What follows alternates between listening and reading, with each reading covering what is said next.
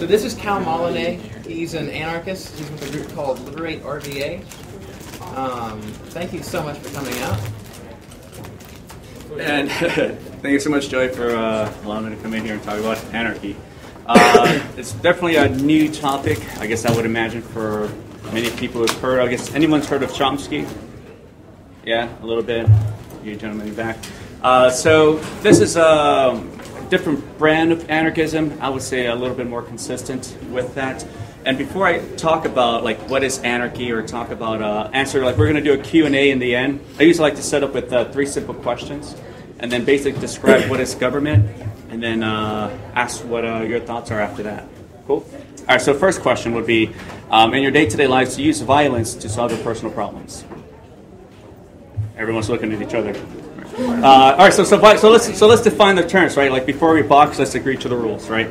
So violence will be defined as placing a person in an involuntary position without their choice or consent, right? I.e. rape, murder, theft, and assault, right? All violation of personal property rights, right? I own myself. These will be the initiation of force, right? So would you therefore say, would you consider it wrong and immoral in your day-to-day life? Do you use violence then to solve your personal problems? No, no. And the question is not have you ever, right? Second question would be, would you, with the exception of self-defense of yourself and others, would you consider it wrong and immoral to initiate that force? Right? And that's initiation force. That self-defense is not the initiation of force, right? It's the resistance from those who want to initiate force of yourself and that of other people, right? And then the last question would be, would you consider it then wrong and immoral to violently force your ideas onto other people? Right? Yeah, absolutely. Versus like what we're doing right now, discussion, persuasion, reasoning. If you didn't like what I had to say, you could ignore me, ostracize me, walk away, right? But if I were to grab you and threaten you, you have to listen to what I say, you have to stay in this room, then I would be violently forcing my ideas onto you, right? All right, so then Jesus told me pretty much, which are a lot of head nods and yep and yeses, that you have a plurality of non-violent solutions that you use to solve your personal problems, right? You have this moral integrity against that violence, against the initiation of force, right? And as a community of individual people here, and I guess, what city is this? This is not part of Richmond. Greater Richmond, I guess Midlothian. As a community of individual people here in Midlothian, though, we're taught that the only way we can solve any kind of problems or find solutions to our community problems is through politics, through government, through voting, right? We had a midterm election just recently. So people vote. People vote with their ideas, opinions, and preferences, and how best to solve that community problem. And in effect, they elect the politician, right? That politician, his or her only job is to legislate those ideas and opinions into law. And then those laws of opinions are then backed and enforced by the police at gunpoint. Right? You could take government opinion that cannabis is bad for everyone, right? Not here advocating anyone to do it, but that's just the way that the law is written. The government prescribes that it's wrong and immoral for everyone, and if you were to do it, if I were to smoke a plant, for example, I will be threatened with, I'll be thrown into a cage, right? A prison. In which I would be kidnapped, arrested, in which I have no point of choice to refuse, in which if I wanted to escape because I disagree with that opinion, I'd be met with more violence or sometimes shot, murdered, right? And at the same time, government is even thrown into more violence because at no point can you say, I do want to help the poor, but I don't want to fund war, right?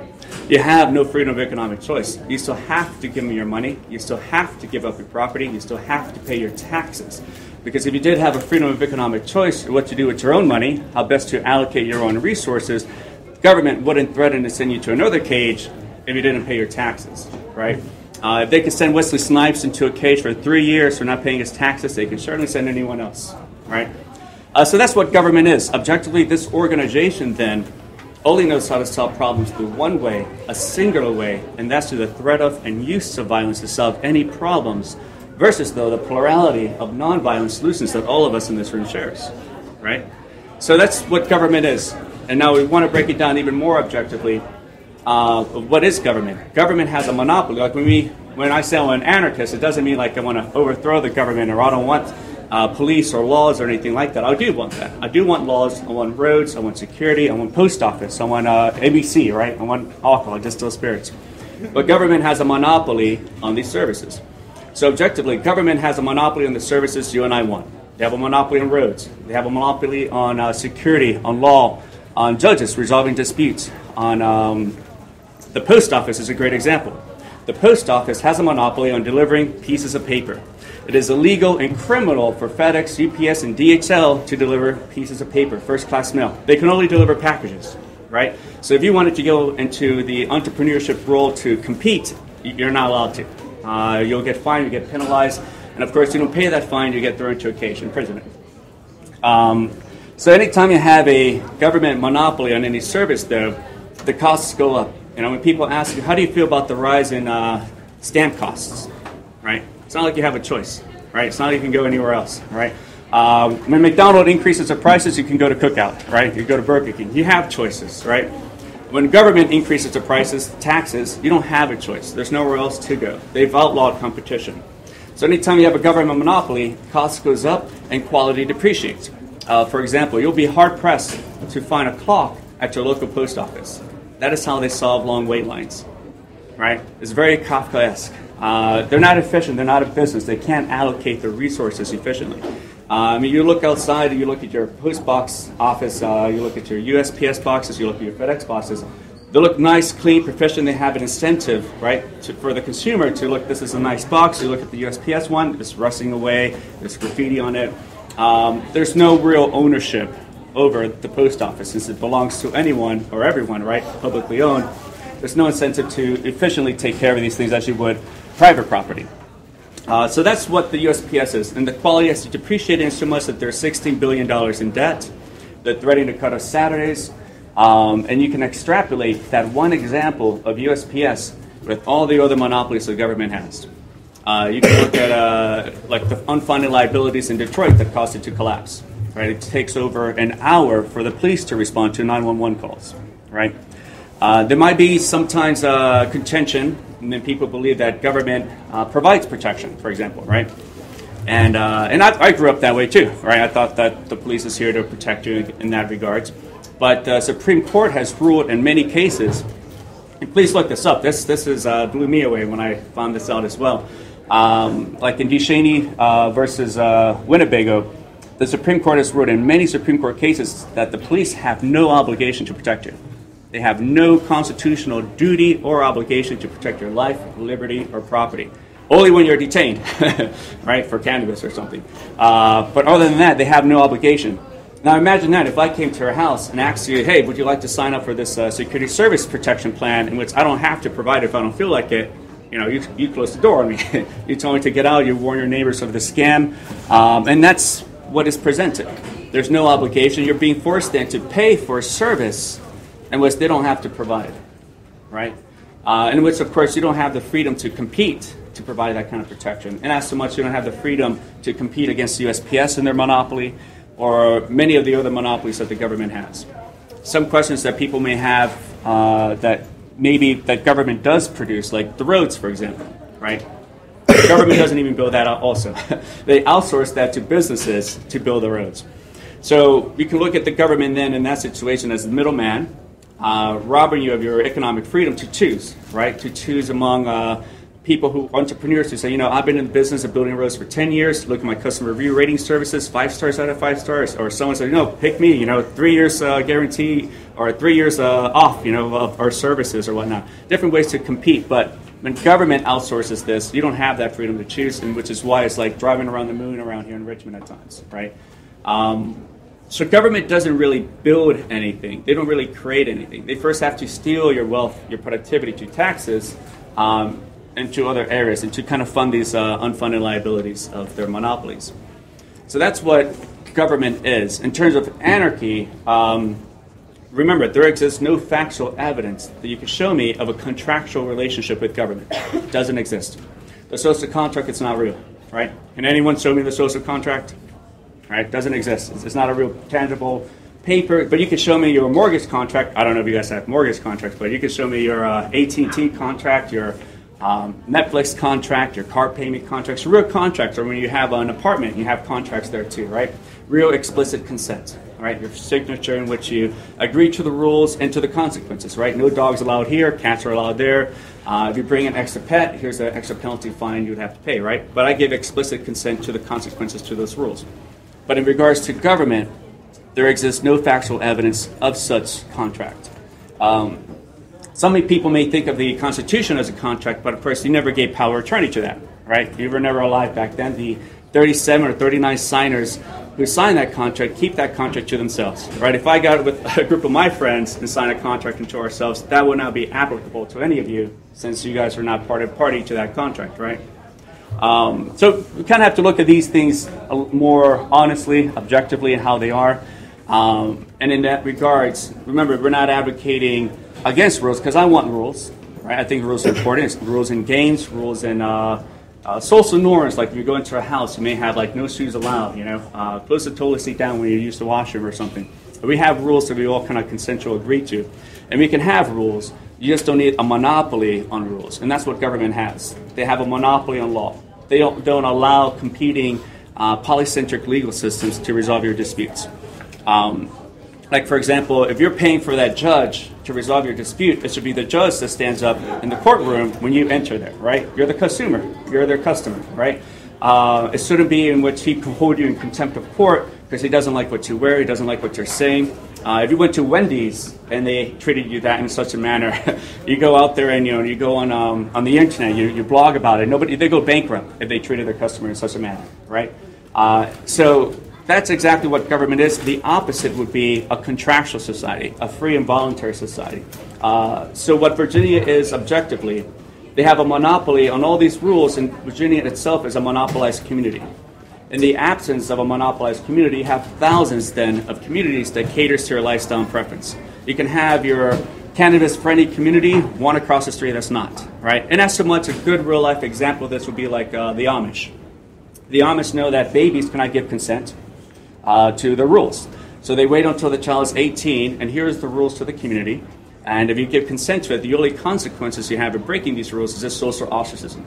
That's it. There's no fine, no penalty. So it could be whatever consequences you agree to. Some of these things already exist today, like golf course communities, right? Homeowners associations pays for the roads, pays for security. You have Disney World has security, and they have roads. You have your mall, they have security. They have free Wi-Fi. They have the roads as well as there. You have your like senior homes in Florida, 55 and older communities. So if you think of it that way, you have then thousands of competing communities, again, catering to your lifestyle and preferences with rules and contexts that you can give explicit agreement to, right? And so the opposite of what government is, which is non-contractual, non-consensual, cohesive from the top down, anarchy is consensual, contractual, voluntary, right? So even you break down the word anarchy, etymology-wise, like in science, anions and cations, an means without. Archy means rulers, so without rulers. In this context, without political rulers, which means politicians. Without strangers you've never met, arbitrarily deciding how best your life should be run, right? How best I should spend nearly half your income in terms of taxes, right? They can decide what you can and cannot do with your own body, but you can't tell the politicians the same thing, right? So anarchy just means without those who seek to initiate force onto other people. Right, not just the government itself, but those against each other, and especially that done to children. Right, you want to universalize these principles as you would any law of physics. Right, the gravity exists at all places at all time. These are things you want to universalize as well. It's not just wrong to initiate force against you, but on any other individual person that you come to meet. Right, regardless of their title, regardless of the color costume they wear. Right, blue or green, and that's called a non-aggression principle. Right, universalizing that. And in that regards, that's what anarchy is. It's the complete opposite of that. It's nothing to do with overthrowing government. There's no Molotov cocktails. There's no violence. There's no smashing windows. It's actually a big respect for private properties. The essence of anarchy really is consent, right? I want consensual relationships. I want the ability to disassociate if I choose to, right, from those who want to, instill or force their views upon me, right? So that's pretty much a basic breakdown and summary of anarcho-capitalism. The capitalism part is this respect for private property or voluntary exchange. And anarchy just means without those who seek to initiate force, and that's it. And so we could go off into questions if you guys have in terms of like how would such and such would be provided or anything of the like if you guys have. Yes? So you're talking about monopolizing by the government. Yeah. So in anarchy, would that mean there would be competition for those rules? So who's second?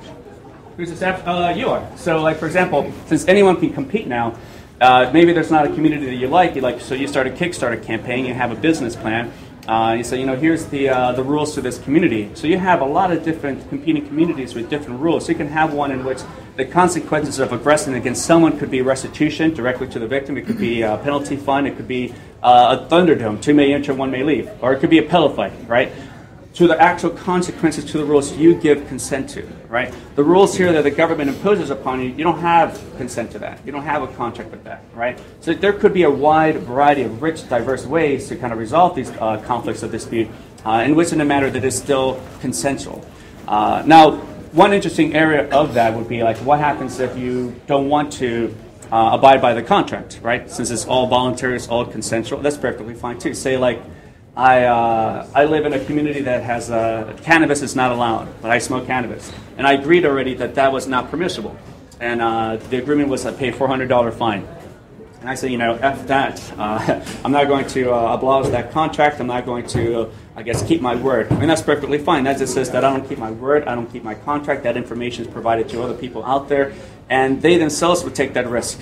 So I see that you keep breaking your contracts all the time. I see that you keep breaking your word. I don't know if I really want to associate myself or take that risk of providing you such a service because you might defraud me as well. Right? And that's the same way you can see this on eBay, right? People have 1-star ratings. The product doesn't come there on time. It comes broken. It comes missing. And you check, this is a good product, but I see all the customer reviews. It's like, I don't think I want to associate myself or take that risk. So you can have different ways of social ostracism that are voluntary and consensual to kind of enforce these rules without doing what the government does, initiating force, right? So are there any societies that have successfully done this throughout history? We kind of do it now, like in this room. Our own interpersonal relationships are voluntary and consensual, right? And that's what anarchy is. Anarchy is consensual relationships, the freedom to associate or disassociate, right? I don't hurt my friends. I don't steal from them. I don't assault them. I don't initiate force. And neither do they. And not because there's a piece of paper that someone read in some strangers in the Capitol building, but because I find it to be immoral to do so, right? I value my friendships. I care about them, right? So here in this room, we have a state of anarchy. No one here is initiating force, right? So in a micro level, right, when you look at a society, only individual people exist, right? You can't show me your friends or family. You can't show me America without showing me individual people. You can't show me your family without showing me individual people, right? And in those individual interpersonal relationships, anarchy exists, right? It's voluntary and it's consensual. Does that help answer the question? Yeah. So, but in the direction that I want to go, and many people want to go, I guess, in that direction, I do want to have that freedom. I do want to go to a free society based on consent, right? That doesn't exist here today. So the best way to start that is actually within our own interpersonal relationships to have these discussions, right? It's not going to be by advocating an organization founded on violence to overturn itself, right? It's like trying to sneak into the KKK that's founded on racism and try to attempt to turn it against racism, right? Or trying to sneak into the mafia and turn them against extortion, right? It's going to have to be something that we already do in our day-to-day lives to kind of live consistently with that, not as the first 3 questions that we were talking about earlier in describing what is government, that government is an organization that initiates force. It has to be something that you turn away from that altogether, from politics, from voting, and turn to this society, this group that already has these foundational values for respect for one another, for that equality, for the non-initiation of force, and go in the other direction. For example, because there exists no factual evidence in history that voting has ever set anyone free. That politics has ever set anyone free. The fact that we all were born as tax slaves today negates those campaigns, negates those struggles, negates people trying to use the power of government to free us, right? You said that this was anarcho-capitalism, and can't capitalism as an economic form exert that economic force that anarchy assaults politically? So you have this force that makes people do things against their consent. Can't capitalism cause that same problem economically instead of All right, so okay, so that's interesting because that kind of goes into like corporations, for example, right? Is that kind of where you're leading with that? Okay. Cool thing about corporations is that they cease to exist when government ceases to exist. All a corporation is a piece of paper backed and enforced by government that allows CEOs to escape liability for their own actions. The same immunity that many congressmen enjoy, that state prosecutors enjoy, that judges enjoy. You can't sue a judge.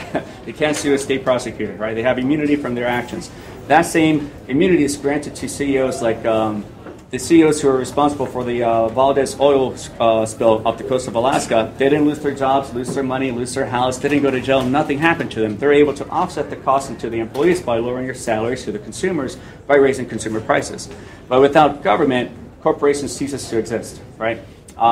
There's a guy I remember hearing that he was driving an HOV lane and he got pulled over. It's like, where's their passenger? So it's right here. Here's my corporation papers, right? Apparently the government has ruled that corporations are people.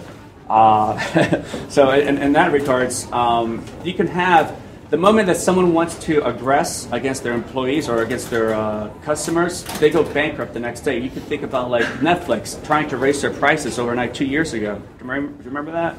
Overnight, very sneaky like. And people were like, cancel and subscribe, go to Hulu, right? You have the freedom to choose, to direct. You're the one in charge in that regard. You mentioned, for example, like different communities within like a certain area, and each one would have different rules, and when you enter, you sign like a contract or whatever it would be, saying, I can't break these rules, and here's the consequences if I do. Let's say you enter a community and you break the rules, and to use a very extreme example, you kill somebody, and then you leave the community. Whose job is it to enforce punishment for what you did, just as violating another human's basic rights? So you assaulted them. All right, that's a great question. So say you had community A, community B. Yeah. Each has their own security services. Each has their own private dispute organization, right? Person who helps resolve these conflicts of disputes. So person B going to person A's community, of course, you need a guest pass, like when you go, right? So actually, so you have someone else who's responsible for your actions, right? Who will also be kind of penalized for that. At the same time, the only person who has really much of a say of all this is the victim, right? It's the victim who can decide whether or not that was initiation of force or whether they want to pursue charges or just let it go. At the same time, when you have competing conflicts of dispute organizations, they want to have the same similar rules for respect for private property, right?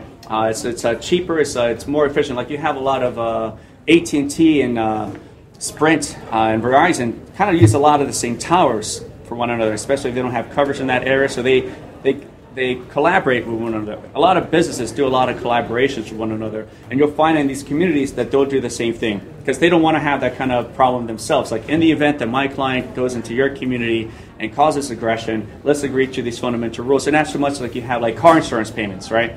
You have your Geico versus Allstate, right? These are pretty much the same thing, and they have similar rules. Like if your person initiated force, we'll pay out, right? So that's the sense of what would happen. That person will kind of be penalized by the rules that he gave consent to his own security service or his own dispute resolution organization. So what would happen if, like, leader from Group B goes and kills somebody in Group A, and Group B doesn't want to enforce Group A's rules? I guess first of all, it's like I hire new security. How did you manage to get into my you have to remember there's security there as well, right? Yeah. Like Disney World has security, shopping malls have security. So I would say like first of all, like they failed in their mission, So you have other entrepreneurs to provide better security. So say that somebody came in there and killed someone, went back to their community, so they didn't get caught. Yeah. That seems high. Well, I would imagine if that were the case and he came back here, this company will contact that company. Here's the evidence that we have that someone there, murdered person B in this community, would like to resolve this dispute. This company will also want to resolve the dispute because in the event that the opposite happens, they also want to have a peaceful way to resolve it because violence is very costly, right? The insurance rate for that is very high to go into escalations of war. The only way you can have war today is through taxes. Since there's no taxes, you can't fund and sustain like huge armies in that regards, right? So as a business, you want to find the most efficient way to resolve these disputes. So you're going to have these shared common rules with one another with other companies in the event of like if I hit your car, right? Your auto insurance may try to deny it, but they realize that if someone were to hit their client's car, we don't want to go in this area in which there's a lot of dispute and nobody's trying to, I guess, claim their insurance money, right? Trying to, what's a better way to say it? I would imagine that's the best way, like Geico and Allstate. They know who initiates that force, and they don't have, well, we're not going to pay, right? That's our client, because they want the same protection in the event that you hit my car, right? You can look at it as, what's the best way to describe it? All right, great way to resolve it. So say that you don't want to resolve this conflict dispute. Perfectly fine. In the event that you have a dispute or conflict with other people, they're going to say, first, you got to resolve that conflict first, right? Because we don't want to provide these services. It says here on the record that you have a dispute with someone. You need to resolve that first before you ask for services to resolve your own conflict of disputes, right? So there'd be like different ways to kind of socially ostracize, different kind of checks and balances in that regards. And at the same time, that's kind of like economic suicide, right? Because nobody has to provide you service at that point. Because, for example, if you murder someone and you're not going to pay reparations, the community surrounding you are going to say, well, I don't think I feel comfortable providing services to a murderer, I guess, in that regards, right? Who hasn't resolved that dispute. You know, since all connections are voluntary and consensual, you don't have to have water, electricity, the internet, right? AT&T will pay you $150 to cancel their service contract. So I just have like a question about like your community thing, and it might sound like extreme, but what stops like one community from creating like their own sort of faction, like private military and stuff like that, and like that community, like community A taking over community B and then forcing community B to do to abide by community A's laws? All right, that's a really good question. Okay, so when you have thousands of competing services protection, they can have contracts with one another, especially smaller ones. In the event I'm attacked by a bigger one, I'm pretty sure you would want the same assurance. Let's ally together and take that down, right? You have this shown historically in Europe. Whenever a large one comes in there, all the smaller ones ally together to break it down and go back to the national boundaries, right? But at the same time, if that community is trying to go warlord mode, there's a lot of services that go into that, right? I don't think I would want to be in the business and be known that I'm providing water or internet or food to such a warlord organization, right? Unless my competitors show the other consumers, hey, look at this guy, he's supporting this warlord organization, go with us instead, right? It's like marketing suicide in that regards. So you'll find it will be quickly unsustainable for them to kind of continue to keep up with that, right?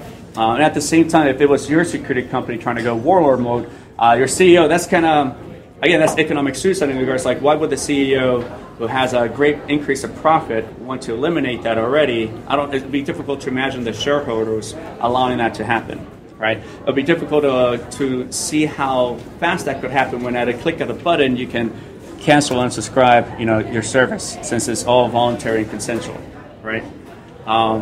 So the moment they try to go warlord mode, I'd imagine just like Netflix try to increase their prices overnight, they nearly went bankrupt, right? Their stock plummeted, right? They don't have taxation anymore, that forced taxation to kind of fund these armies. The same reason why Hitler wanted to take over France so quickly was to take over the tax farm in France to fund his war machine. Without taxes, you don't really have that economic sustainability to fund such a huge, costly army to invade other countries or communities. But at the same time, again, you'll have a coalition of all the thousands of free societies and communities that will band together and defend each other. How do you ensure the education in a system like that? All right, that's great. I would say that education is innate, right? The desire to learn is innate. It's not something that's given to anyone. Information is given to each other, sure. But you have. So that's something I guess we have to kind of really understand. The desire to learn, the desire to grow, to read, to learn is innate. So what we can devise, because what schools are, they're also a monopoly. It's a monopoly in education, right? And that's so much like if you went to a school at Walgreens or something like that, right? What you'll learn is Walgreens ethics, Walgreens virtues. On the walls, you'll have all the CEOs of Walgreens, right? You'll never hear about competing services from that. Like for example, we talked about USPS earlier. Has anyone ever heard of Lysander Spooner? This gentleman has. So Lysander Spooner is someone that didn't really talk much in public history textbooks. Lysander Spooner was a guy 100 years ago He saw in the Constitution that they didn't have the exclusive right to have a post office, and so he found a loophole. So he competed. He created the American Letter Mail Company, and the price of stamps back then to deliver mail was $3.50. And so through his competition, he did it faster, cheaper, efficient. He started spreading from D.C. to Philadelphia to New York. But of course, that's the last thing the government wants in that regard. So they sued him out of in court through a lot of legal debt. And the next year, Congress just passed a law that says, okay, we're not dealing with that anymore. We're just going to pass a law that says no one is allowed to compete with the USPS. So I would say that in terms of education, in regards to like how universities today are heavily subsidized, you wouldn't have, I guess, the high rising cost to get like that information like on the computer or on the internet as it exists today, right? Subsidizing anything really kind of outcompetes the other private industries or private interests that are doing a good job already, right? That's unfair competition that shouldn't be there to begin with, right? And it's so much that they subsidize agriculture businesses. Since we're all here in Virginia, anyone been to like Polyface Farms, Joe Salatin? Anyone heard of that? Like, for example, one of the reasons why meat costs so low is they're heavily subsidized. Meat should actually be like 8 times the cost of how much it is today. Why organic food costs so much is because of all the restrictions and all the regulations on it. It should be very cheap, but since through government involvement in that market and subsidizing like the meat industry, you don't really have, I guess, good, affordable, cheap food that you would have if government didn't subsidize their competitors. You mentioned having separate communities with different like morals and contracts that they have to abide by. What would like prevent that from creating a lack of diversity and just ultimate segregation between different communities? Like how would they intermingle and just communicating? Oh, I mean, they're definitely communicating. I mean, not so much that this kind of stuff kind of exists a little bit today. I mean, you have Midlothian, you have different areas here of Richmond, different communities. Like you have the Art District in Richmond, right? Different kind of communities like that. And the different places that we would meet were like our malls, right? When you go to a mall, I don't know what religion, what preferences you have, what orientation you are. I don't know any of that, right? There's nothing like a sin city is hanging over your head, you know, denoting where you're from or what your preferences are. The only thing I care about are like the free samples they give around in food courts or the competing T-shirt businesses that are around there. I mean, there will be a lot of economic activity to kind of to co-mingle and stuff like that. But pretty much what I find is that a lot of people just don't want to see certain preferences that they don't agree with in their own home, right? Some people may abhor cannabis, and that's perfectly fine. They just don't want it in their own home. I will live in the apartment across the street, for example. That's perfectly okay, right? That's 420 friendly, right? So you can have the freedom to associate and disassociate, and that creates diverse different ways of like its marketing preferences. You know, there's no need then to have this government system in which the majority preference is forced onto the minority, right?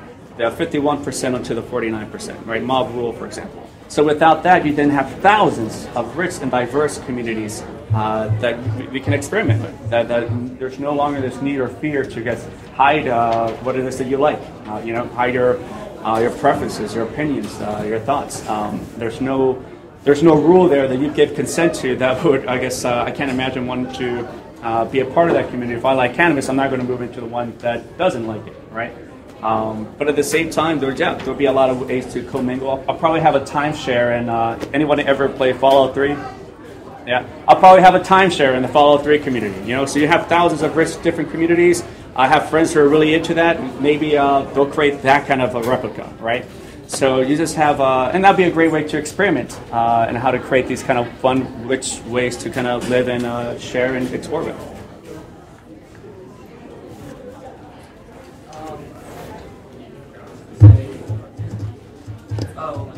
For products we use, say like that are owned by corporations, cars, food, toys, everything. So who's in charge on to make those products so there's no corporation? Right.